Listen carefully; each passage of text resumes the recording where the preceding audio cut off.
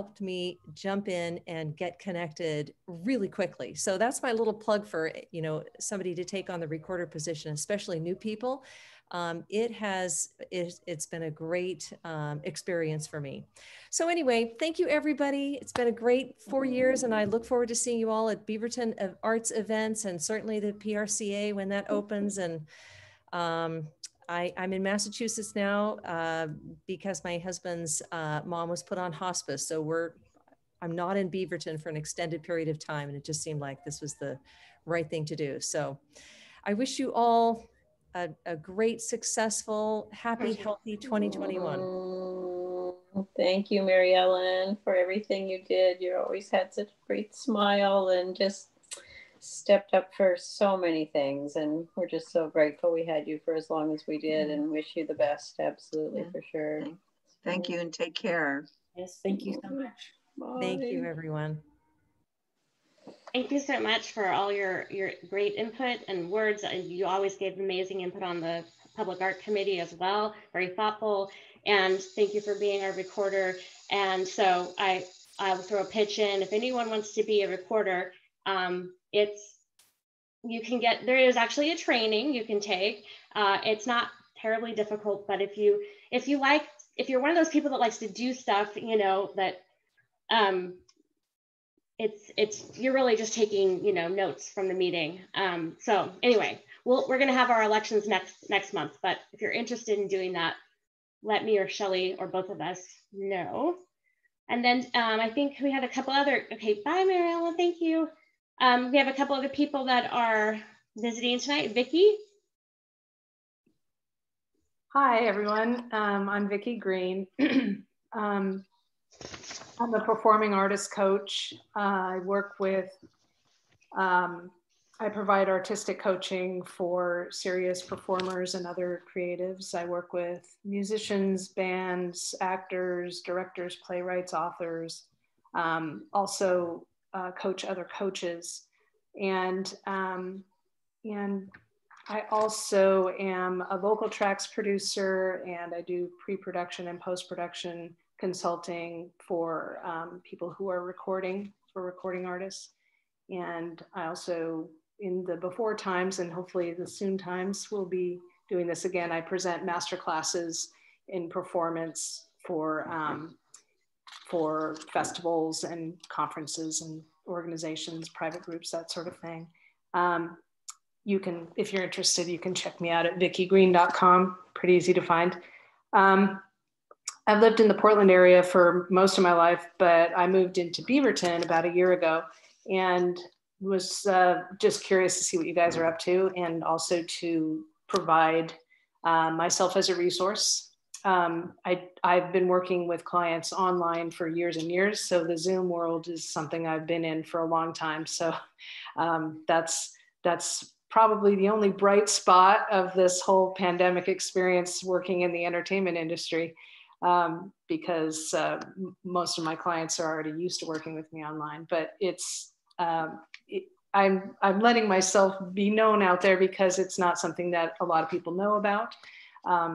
And so in the circles of artists and creatives, just wanted to kind of let you guys know that I do provide coaching, artistic coaching services for people out there. So I wanted to see what you guys are up to. So I'm here as a citizen observer.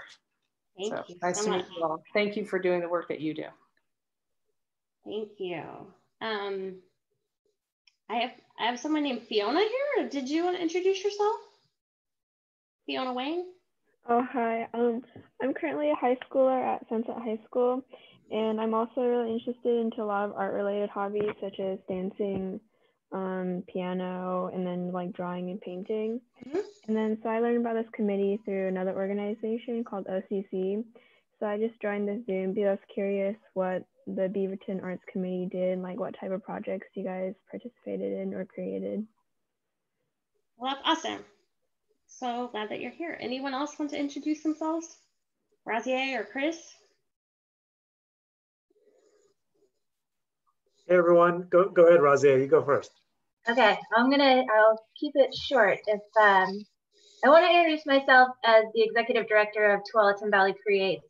I am so delighted by all your smiling faces as also being a past BAC member as well. So I just want to give you guys a quick update on what TVC is doing, if I can do that right quick. The way in regards to relating to what the Arts Commission is doing, we are installing new public art in Beaverton. It's called the Musical Bench. It's been delayed. I just want to give you guys that quick update because where we're installing it on the corner of Main and First, they've got the sidewalks torn up. So as soon as those construction guys are out of the way, much like your guys' PRCA, we'll get this new public art installed and I will be, I'll come back to your Arts Commission, hopefully with some pictures. In the meantime, I will share a link in the chat so you can see the other 3 musical benches that have been installed around the county. I also want to tell you really quickly about TVC's professional development programming, networking events, and the partnership that we do with your art program, the Creative Impact series. And I'll share a link of those in the chat so that you can stay informed, stay engaged, get to network and mingle via Zoom with other artists throughout the county. We service the whole county, and so we try to bring these spaces together. And then I want to give you a quick update because thank you, Shelley, for giving a plug for La Strada.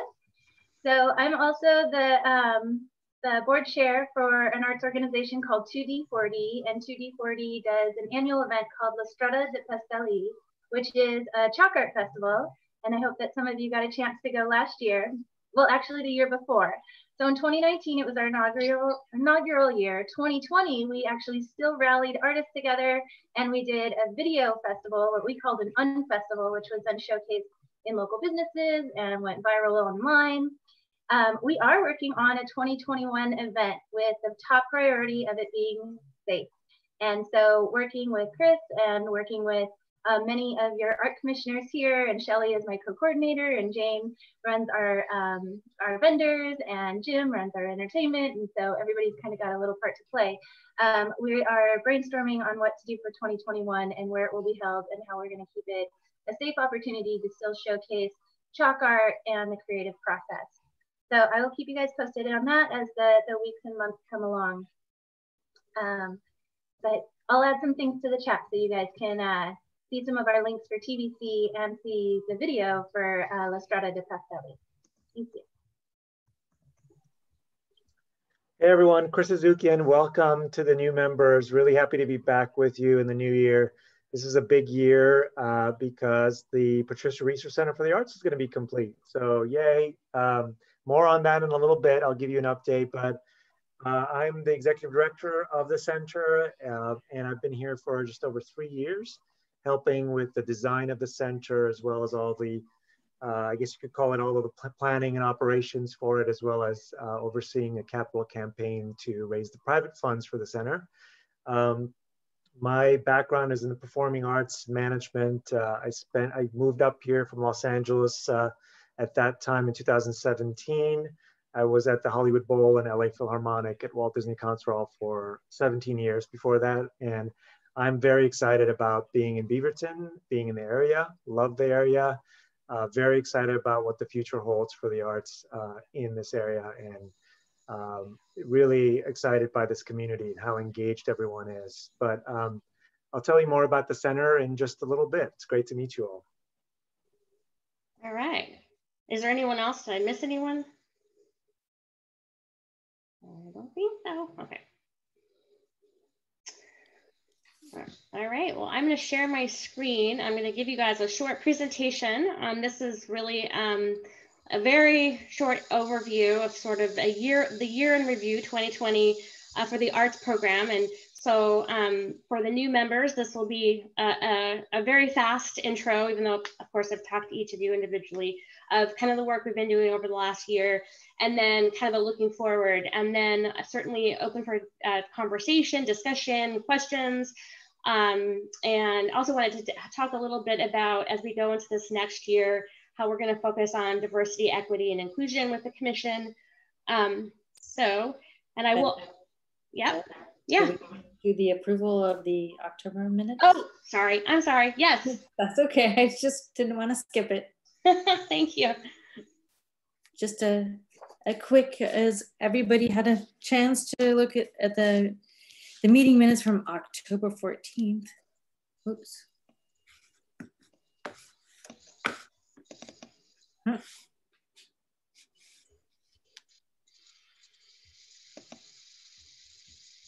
So do we, your screen's already taking over. Do we want Yeah, I just queued it up, but you guys should be able to, oh, come on.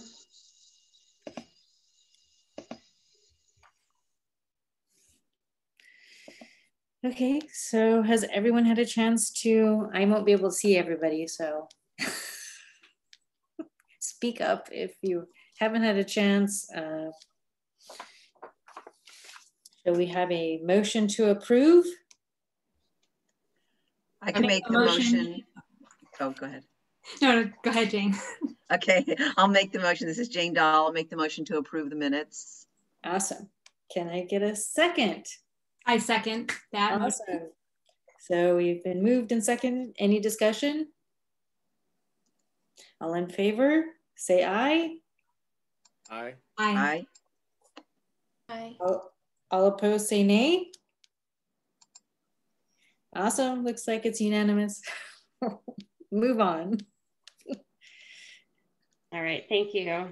So I will say one thing is that for some reason on this tablet that I'm on, every once in a while the video will just cut out on Zoom, and I can still hear everything, and I just have to go to the Zoom app and reopen it. So if that happens, you'll just have to bear with me for a few seconds, but it's working right now. So yeah, so 2020, as we've all made a note of earlier, was an interesting, crazy year. And the arts program, we normally have several what we call signature arts events every year when we're able to do that in person. And one of those events is called 10 Tiny Dances that we do every July. We get 5 groups that choreograph dances that fit within a 4x4 stage, or they can use the stage creatively. But this year, because we had to cancel the 10 Tiny Dances, we redirected that funding into what we just called COVID-19 relief grants. And we also provided stipends to all of the artists that had applied, which we felt really strongly about, because when the pandemic first hit, it was just such a devastating blow to our artists and arts communities. So we ended up providing them with a stipend, and then funneled the rest of the funding towards COVID relief grants. We handed out $76,000 in COVID relief grants. The maximum grant amount was $7,000. We awarded 18 grants, and out of those 18, 4 were organizations that had not applied for any grants from the city of Beaverton before. It's always exciting to have new folks apply for our grant programs. And then we also normally do an event in October called the Beaverton Arts Mix. Peg mentioned that earlier. Several of you have had work in the Beaverton Arts Mix, which is a show, juried show at the library. Rebecca, Shelley have also had work in that. And so this year we did an online virtual show, and we left it up for the whole month of October since, you know, we didn't need to limit it to one weekend. And we featured 137 artists, 367 artworks, and we were actually pleasantly surprised that we had over $6,000 in sales, given, you know, most people aren't thinking I'm going to go to an online art show, right, and buy art. So that was really exciting. That compares to last year, we sold over $16,000 in artwork. And the city doesn't take any cut. That goes 100% goes to the artists. The image you see on the right-hand side of the slide actually was our Best in Show winner. And then Rosie had mentioned earlier, but we collaborate every year on professional development and workshops and trainings for artists and arts organizations. And that's collaboration between the city of Beaverton, the city of Hillsborough, and TVC. And we actually have one tomorrow that's talking about Washington County arts grants. So maybe Rosie, do you want to put the link in the chat box while I'm talking? And then this year, you know, most of the project grants that we normally hand out, our arts organizations were scrambling to try to figure out how they were going to do events this this last year. And so we ended up having meetings with all of our grant applicants. We were really actually blown away by how creative our arts organizations and artists were being in addressing, you know, the realities of the pandemic. And I suppose we shouldn't have been surprised, because that's what artists do well, is creative problem solving. But it was really quite phenomenal. And we handed out over $27,000 in grants for these organizations. So between the COVID relief grants and these grants, this last year we handed out over $100,000 in grants to our local artists and arts organizations. And then very exciting, you guys, the Public Art Subcommittee and the Arts Commission, approved 4 public art pieces that are associated with the RESER. That's what we're now calling it, and Chris will tell us more about that. The city has a program called the 1% for Art program, and so when we do our own capital improvement projects, 1% goes into a fund for art. So there will be an amazing piece in the lobby of the PRCA. There's going to be an amazing piece in the plaza, and then 2 murals that are, or installations that are going on the parking garage that's next to the RESER. And then just really quickly, like kind of looking ahead to this next year, I think one of the things that, and I talked about this last year as well, but it's been, like I said, it's been a weird year. Bringing back to this commission a set of policies. There's some very outdated language about our 1% for art policy, and that really needs to be updated, as well as just having some basic policies that, you know, guide us in our mural program, temporary art, public art guidelines, and kind of best practices in public art management. So those will be coming to this group in the next year. We really want to do an equity and inclusion training, and we might end up doing a collaboration with other boards and commissions on that training, and then have our own kind of discussion and stuff after that, just our group. Of course, continuing the workshops and trainings that we collaborate with Hillsborough and TBC on. You know, I know that some of us are really passionate about connecting with our local cultural organizations and kind of diverse groups, and so we, you know, we're always interested in, you know, building those relationships and collaborations. Excited about the possibility of collaborating with some of our city boards. That could be the Diversity Advisory Board or the Mayor's Youth Advisory Board. And then just continuing to enhance our grant processes. We really want to make it easy for people to apply for the grants. It's not supposed to be a mystery. It's not supposed to be hard. You don't have to be a professional grant writer to get a grant from the city of Beaverton. And as well as, you know, even if English isn't your first language, we want to make sure that it makes sense and that we can provide help to people that are applying for our grants.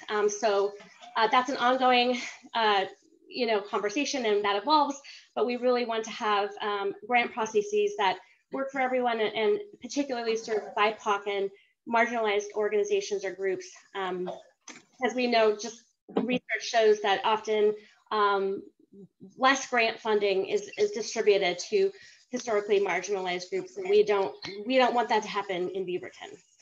And then looking ahead, you know, some of this is a little bit getting down into the administration, but really putting together an artist roster and registry so that we have, we know who the artists are in our community, and when we have opportunities that we can get them out. So we really just want to build a registry as well as our email list. Continue to increase the diversity on our public art selection panels when we have public art to approve, as well as the commission. And then, yay, to finalize and celebrate the 4 significant public artworks associated with the RESER. And that's going to be really amazing and exciting. So that is my presentation. Stop sharing my screen. Does anyone have any questions? Yeah. Could I just ask everyone to mute? I think there's someone who's doing something else that's kind of distracting. Anyway, thank you. But no, thank you. That was a great overview of what we were able to and do in spite of all the craziness. But, so looking forward to next year, hopefully. Yeah, and one of the conversations that we'll be having through the budget process, we also had to cancel 10 tiny dances this year because the the dancers can't really rehearse. Like 6 feet apart, I don't know, they probably would have been able to figure it out, but rehearsing now just isn't really an option for the dancers. So we decided to go ahead and cancel that as well. And so through the budget process, it's going to depend on what the budget's looking like. But you know, if we have the funding in our budget, there's an opportunity to perhaps do another round of COVID relief grants. You know, the pandemic continues, but our arts organizations are still struggling. So that's you know, it's unfortunate. So that might end up being an option through our upcoming budget process. Mm. Okay. Awesome. It's Jane. Some of when I volunteered, I guess 2 years ago for 10 Tiny Dancers, a lot of the performers were families or they were in the same bubble, if you will. And we talked about last year the possibility of doing a virtual performances from the performers or the artists. Has there been any discussion about that for this year so we don't have to cancel it?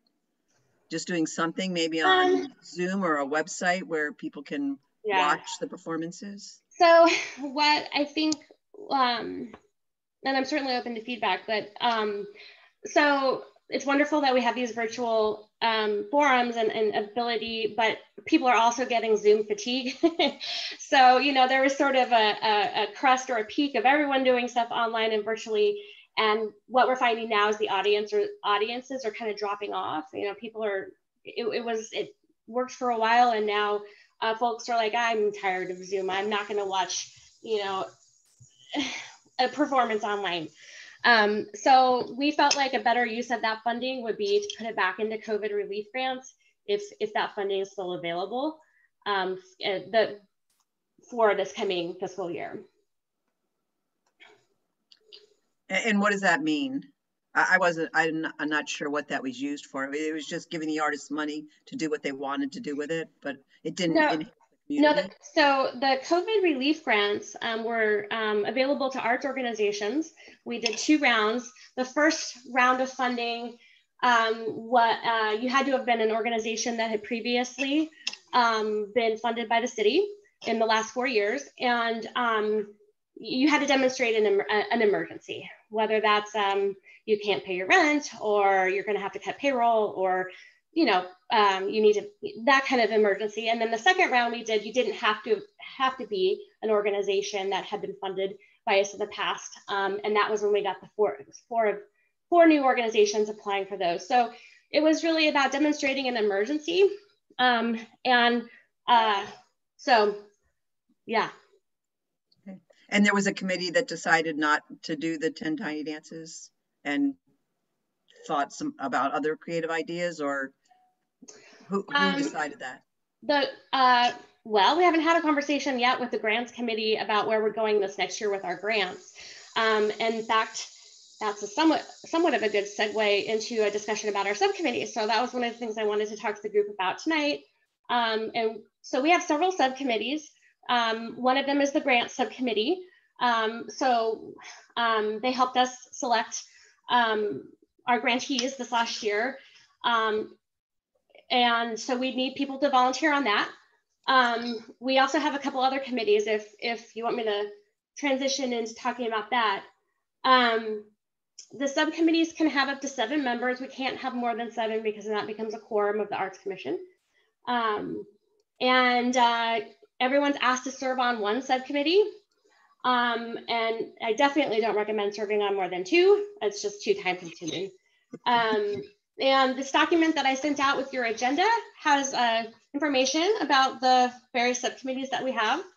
It includes information on scheduling, upcoming projects for that particular subcommittee, an estimate of the time commitment that subcommittee requires.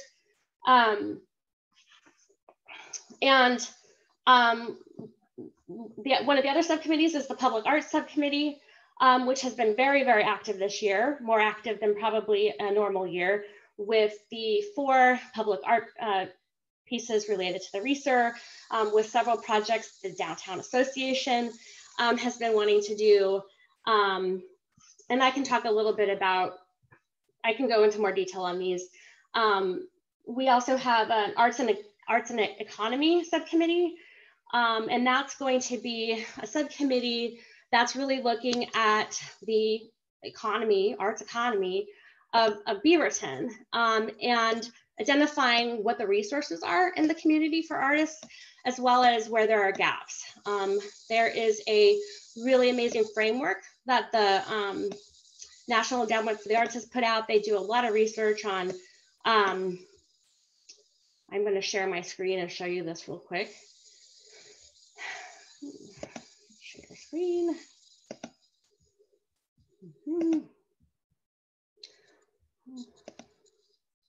I don't know why I can't. Can everyone see that? So they have a framework for kind of assessing the arts economy in your community and determining where the gaps are. So I think that's going to be a really robust committee this year. And talking about, I mean, obviously this last year hasn't been normal at all. I mean, to talk about the arts economy in Beaverton this last year is sadly almost a joke, right? Because there hasn't been a lot that people have been able to do. But assuming that the things do get better, this will be an opportunity for commissioners to kind of do an inventory of what's available in Beaverton, and then we can talk about how can the commission best support the economy, arts economy.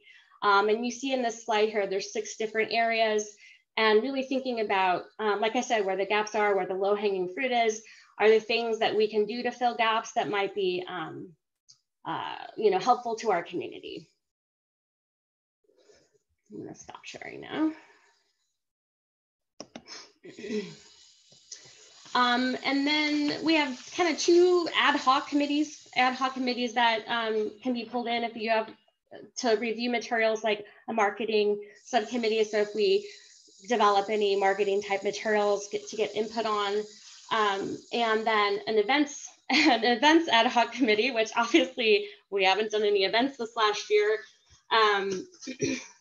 but we will hopefully do more in the future. So I know I just blitzed through that really quickly. And like I said, I shared the document with you guys already. And so I'm here for you guys to answer any questions or give input on it. And then what I'd like is that maybe by next meeting, everyone let me know which subcommittee you would like to serve on. And then we might have to do a little bartering if we get more than 7 people on a subcommittee. But if there's anything in there that interests you or you have any questions, I think this year we're really going to try to really get those subcommittees going. The Public Arts Subcommittee is going to have just as much stuff to do this year as this last year. The city has so many 1% for art projects coming along the pipe, including the library fountain project, a beautification project at the corner of Hall and Crescent, where people will be entering the campus to go to the RESER, and I'm sure there will be more. And I'm sure that the Downtown Business Association will be bringing us more public art projects to approve and review and approve. So the Grants Subcommittee and the Public Arts Subcommittee are going to be really busy this year, I think. I have a quick question. Yeah. Why, and this might be for Chris, why are we calling the Art Center the RESER instead of the Patricia? Yeah. I mean, I've just been around the Patricia RESER Center. So I had sent an email about that. Hi, Laura, but I don't know if you may have missed it. The full name of the Art Center will always be Patricia RESER Center for the Arts. That will be the official name.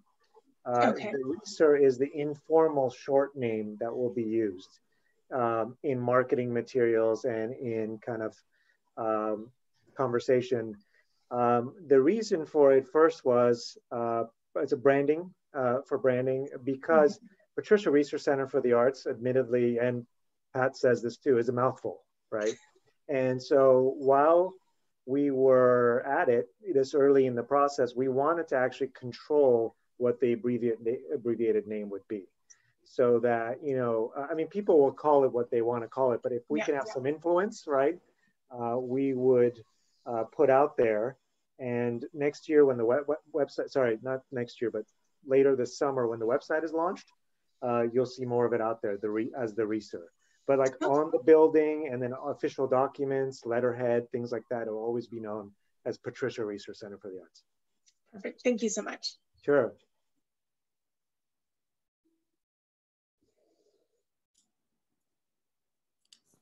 Okay, well, looks like I got Chris. Still there? Yes, I'm here. Sorry. I'm just curious, yeah, the naming project. I wasn't a part of that, but I just funny. The PRCA. Did anybody come up with maybe the PARCA? The PERCA, yeah. There's people that. It's funny that there was at least one person on staff that would say PERCA, and yeah, and we always had PRCA as a working title, you know, in the project behind the scenes. Right. We wanted to avoid as much as we can PRCA being the official name out there because there's PNCA, and acronyms are not very descriptive, right? They're not very welcoming. It's like, what is that, PRCA? But so we really doubled down on the research.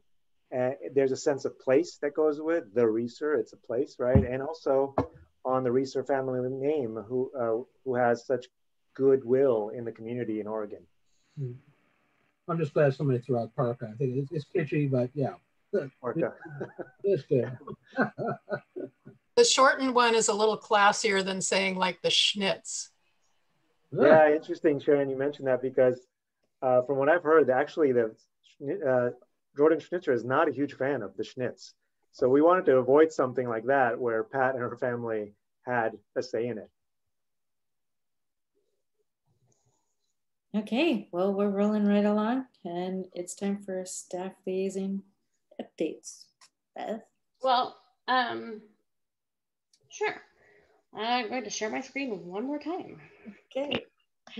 I sent this out to you guys via email, but I wanted to highlight it. And actually, I'm not sure if, now that we have the new members, you guys, the new members might not have seen this yet. And I'm not trying to steal Chris's thunder, but I'm gonna. It's your thunder, Beth. Go for it. All right. So I'm gonna pull up a description of this project really quick. And of course my screen went. So Chris, why don't you talk about it really fast while I do this? Yeah, sure. So this is the first of 4 public artworks at the campus, like Beth mentioned earlier, and it is up. You can go and see it. It's amazing. It's called Common Threads by 4 local artists who teamed up.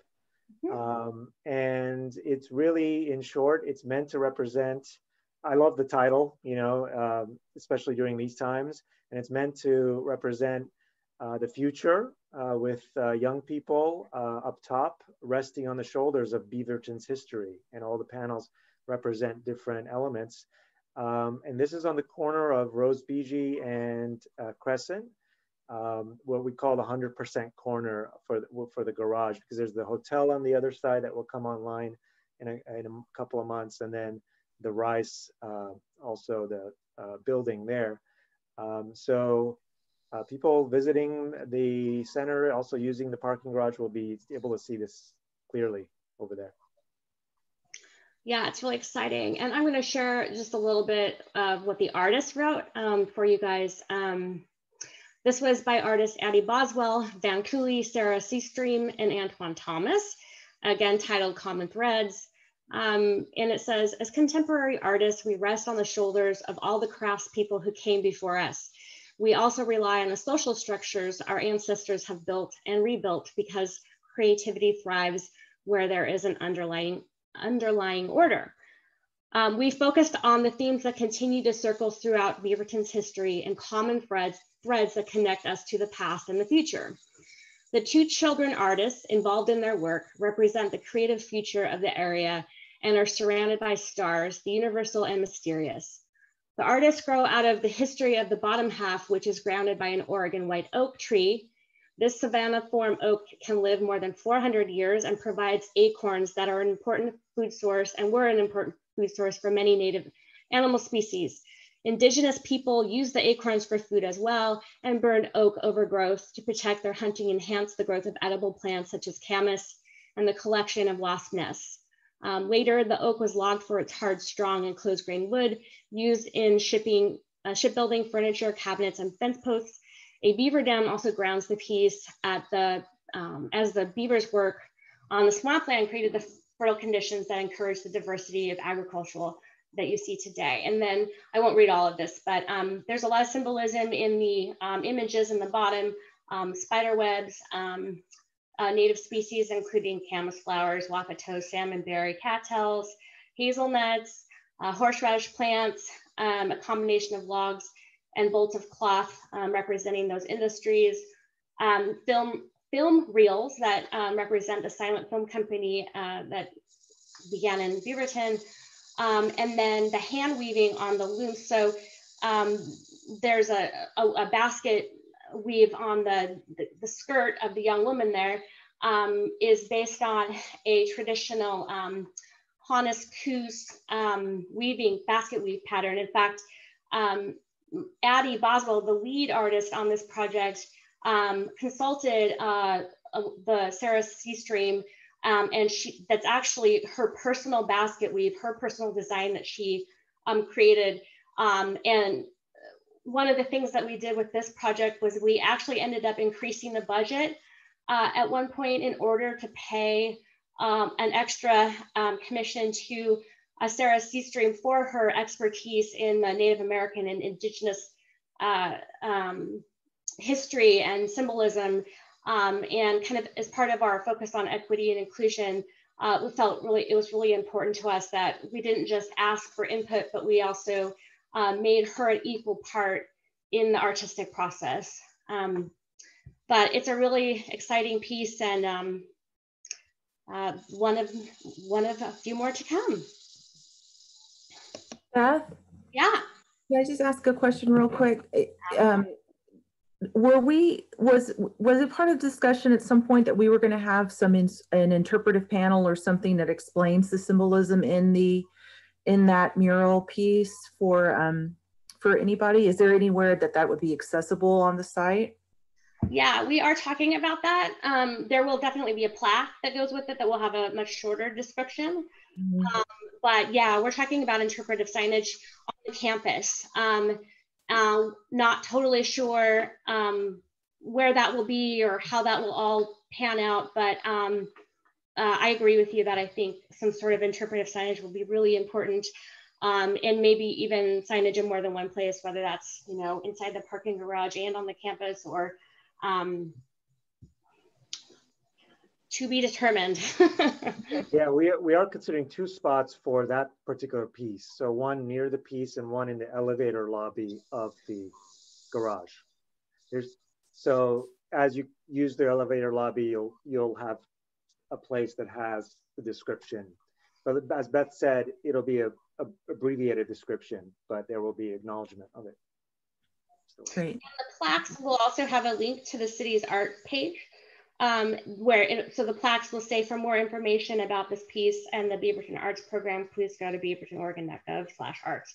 So we'll make sure that we have all of the information on our website as well. Maybe Beth, would you guys consider a QR code or something like that too? Exactly what I was going to say. Would be easier. Yeah. That's a funny. QR code. That's funny. We were thinking along those same lines. Okay. We've had several discussions about QR codes, and if they're going to be something that people continue to use in 5 or 10 years, we don't know. We assume that the beavertonoregon.gov URL is probably pretty stable.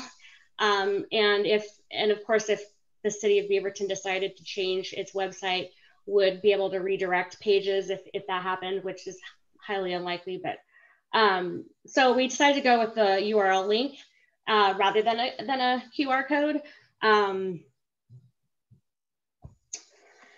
that's sort of where we're at. Or maybe both. I mean, there's no disadvantage to both, I wouldn't think, but. Yeah, the thing is there's limited space because, I mean, with the descriptions and all that, we have had to make some decisions on one or the other.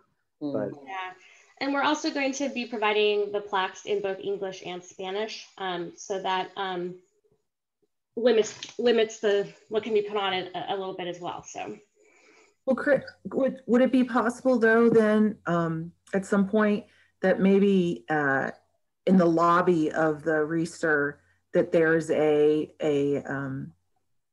you know, there's a trifold or whatever that talks about the art at the Reeser, and maybe it includes that with all of the other pieces and has, you know, the description about what influenced, you know, whatever, sure, the artists, etc. And then that way it's something that people who walk in casually could say, I'm interested in that mural, what can you tell me about it? And yeah, absolutely, definitely. And it's also, you know, we'll have at the research site website, we'll have a visit page, and we can also add a note about public art there, of course, as part of the architecture and the piece, and then and the place. And then I would want to collaborate with Beth on, is that brochure or that trifold just on those pieces, or it's featuring those pieces but then talking about the entire city's public art program, so we get people to walk around the city and also encourage them to check out other pieces of art. But yeah, definitely. I'm thinking of when you walk into the Beaverton building, there's a TV screen there, you know, and I'm wondering if there could be something like that that could integrate a lot of different things about upcoming performances. And yeah, there are screens. And then planned. also, oh, okay. Yes, but definitely. That's another place that this kind of a thing, if there was a video about the art at the Reeser, you know, that it could loop around in there. I don't know. Yeah, definitely. Different times of the day, playing different things on the screens. Absolutely. Yeah.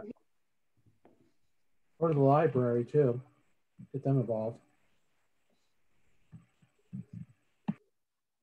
Yeah, the library gets asked questions. You know, they're a huge source of information to our community. Well, did we just want to segue right into Chris and his PRCA, or the Reeser, I should say, updates? Did you want to talk about the insignia sculpture? Oh, yeah.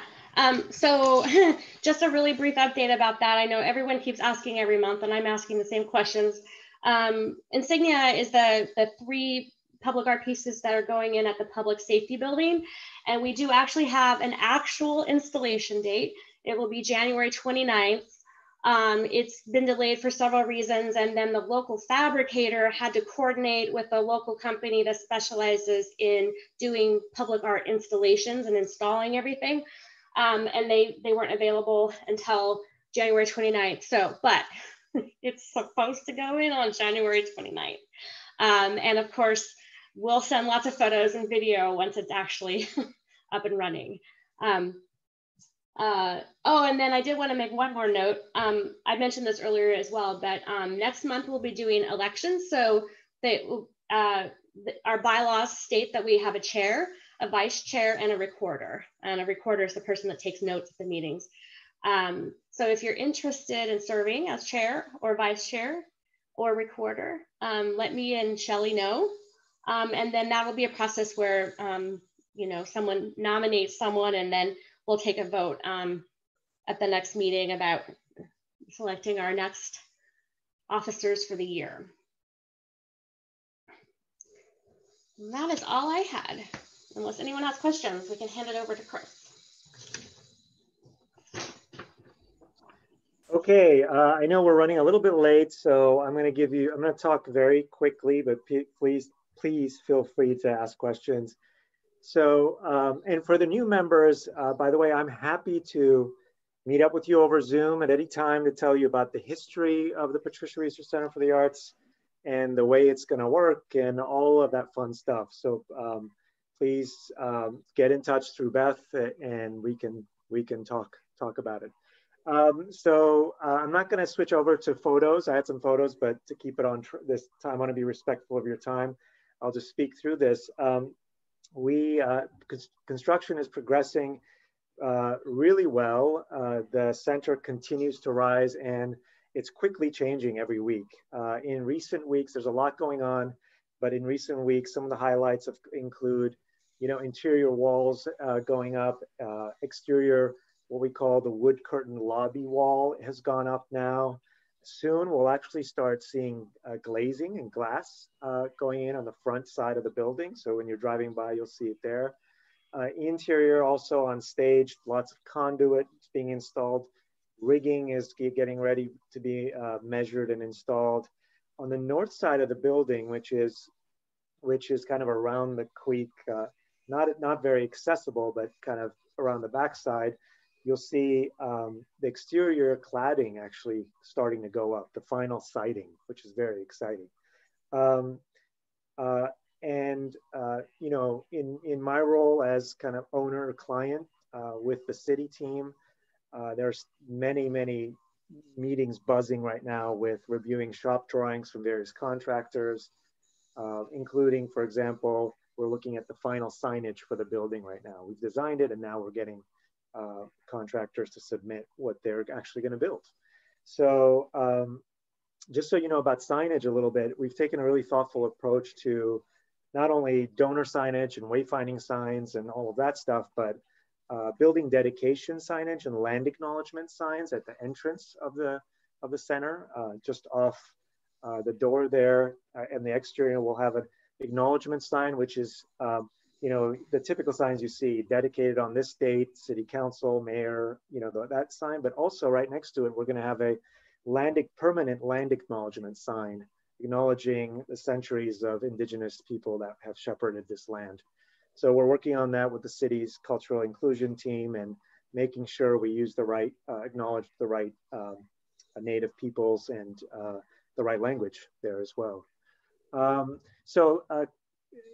the timeline, you've heard me talk about this in the past, but we right now are still tracking on completing the building later this year, this calendar year, and then opening early next year. There are various reasons for that. The building is, once the construction is finished, doesn't mean we can open the doors the next day, right? We have to move in, ramp up the staff, train, what's called commission the building, shake it down, kind of make sure it's working, everything's working right.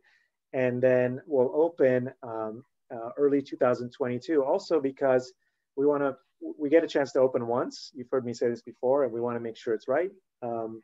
And post-pandemic, looking at the lingering effects of the pandemic, people's willingness to return to theaters, keeping a really close eye on that through the industry nationally, and talking to colleagues about when that might happen on a regional level, and then for touring artists as well. Because part of what we do at the center will be a presenting series in a variety of genres that presents touring artists. And just like everything else in the live performance world, that's at a standstill right now, right? And it will be one of the last things to come back. So moving really quickly, we are also the capital campaign. So there was if you recall, well, you do know, there's an $11.2 million that we've had to raise on the private side to fund construction costs. And we've raised all but $108,000 today. So we've raised $11.1 million in the last 3 years. So kudos to the community for stepping up. That includes, as you've heard me say, 2 gifts of literally $5 or $10, $5 up to hundreds of thousands of dollars. Businesses, individuals, foundations who have donated. Many of you are also donors, so thank you. We're in the middle of the seat naming campaign, where each of the 550 seats gets a plaque. For $1,000, people can buy a plaque for the life of the seat, which is estimated to be, at least 15 years. And we are at 276 seats. So that's pretty amazing. That took a big jump in December, actually, because a big fan and supporter of the project in the Indian community, a man named Gidu Sriram, who's really been connected, really engaged that community to buy something like almost like 60 seats or so in December. So it's really touching when we see that kind of support. So that's called Fill the Seats, and that campaign is ongoing. We want to sell all 50 seats. If you're interested or you know of someone, please get in touch with us, with me, and through Beth. Let's see. So we're working on the management agreement. I won't go into very much detail. I did last time. So there's per council's kind of history with this project and kind of deep dive into the best way to operate the center. You've heard me say, so the center will be always city owned, but operated by a nonprofit. That is the nonprofit I work for now, and that's the nonprofit that is running the capital campaign, the Beaverton Arts Foundation. And currently, we're in the middle of developing a long-term agreement, likely 5 years, between the Beaverton Arts Foundation, which will be PRCA Inc., 501c3, and the city, the owner of the facility. So there's lots of moving parts in that agreement. I gave a council presentation and work session on December 1st, which was very helpful. And we're in the process of bringing new counselors on board on the project, and also our new city manager, Kurt Wilson. We'll be briefing him next week on the project to bring him up to speed. So that's going well. We anticipate wrapping that up by at the latest late March. And then we'll be ramping up staff for the center over the next year, slowly. And the next staff position is the position of production manager. And I hope to post that position late this month, early next month. So keep an eye out. It'll be posted on the Beaverton Arts Foundation site, which is the kind of the places that houses this project right now. I'm looking for a really experienced production manager who can handle rigging, lighting, sound, and all of the activating a center like this. So I'll be sending it to you, and please forward qualified people to the job site, to us, and I'd love your help with that. Later on in this summer and next year, we'll be hiring different positions. For example, a marketing director, house manager, marketing assistant, and then this staff will be about 13 people full-time at the center, which is the right size staff for this size center. And then also there'll be plenty of volunteer opportunities. So as we get closer to opening, there'll be opportunities to sign up. For ushers will all be volunteers, reporting, of course, to a house manager, which will also be hired, and also art gallery docents, as well as special projects from time to time. So we're going to rely on volunteers quite a bit. So please, I'll be asking you to get the word out. And also, if you're interested, you can get in touch now. I'll add you to a database, and when it comes time, we'll get back in touch with you on the volunteering side. And then to wrap it up, let me quickly look at my notes here. You heard, we've talked about the RESER now quite a bit as far as the branding of the facility. And so we're starting to work on a website. The style guide and branding are pretty much almost done, and I'll have more to share with you at the next meeting. But we're working with a great firm in Portland called the Felt Hat. They're wonderful.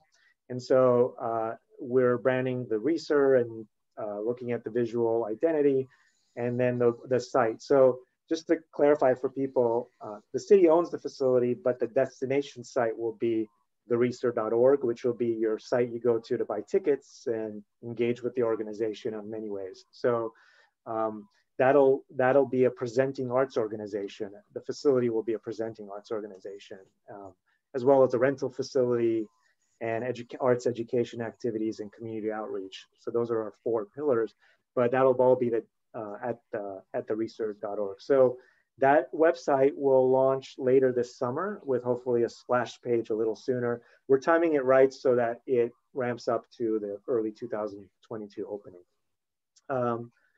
And I think with that, one last thing, there's another city council presentation coming up to update council in a public forum at city council meeting on February 2nd. So please mark your calendars. Virtually, we would love to see you there as arts commissioners. You'll get a full update. You'll see the update with council. It'll be construction, fundraising, and operations, future operations update where we are on planning. Some of the same things you've heard now, but in a different setting as well. Any questions I can, I love your questions, so please throw me a couple, will you? Yeah, Rebecca. What time will that be on February 2nd? The meetings start at 6:30 p.m. 6:30, okay. And they're all online now. We don't know where we are exactly on the agenda yet, but once we know, we'll send it out to all of you. Great, thank you. And I'd also like to congratulate you on that wonderful walkthrough video you guys did. That was awesome. I really enjoyed watching that. Thank you. And so wonderful. Will you do another one? Or? Yeah, we will as it gets closer. And as we're able to take more and more people through, I would love to take you all through the center, of course. That would be great. In small groups. We're trying to time it in such a way.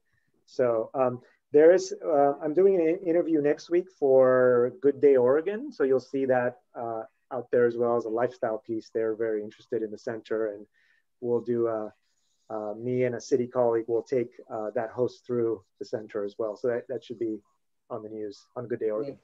Oh, great. So fun to see. Okay, anybody else have any questions for Chris? Nope. Thank you, everyone. Thank you so much. It's good to see you again.